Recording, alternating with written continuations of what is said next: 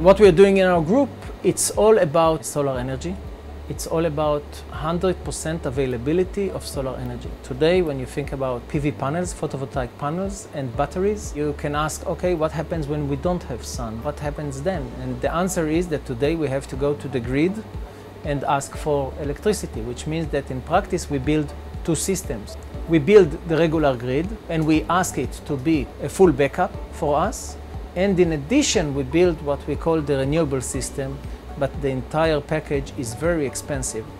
What we are building here in our group is a technology that aims to replace fossil fuels and give us 24/7, 365 availability of green energy.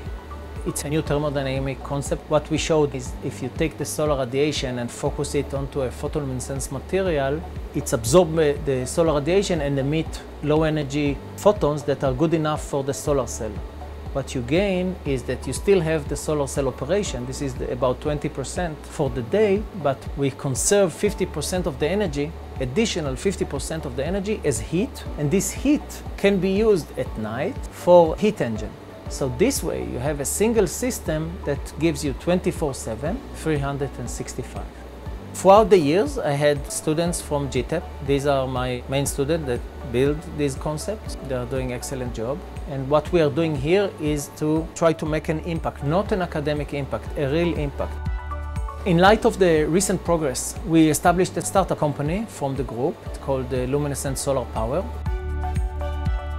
GTEP also supported my lab funding, which was of course very helpful. It's allowed us to take risks in knowing that we have a financial support for a few years.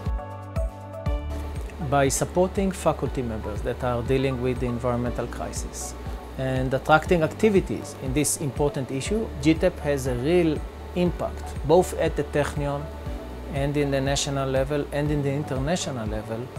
And I hope that GTEP will continue doing so.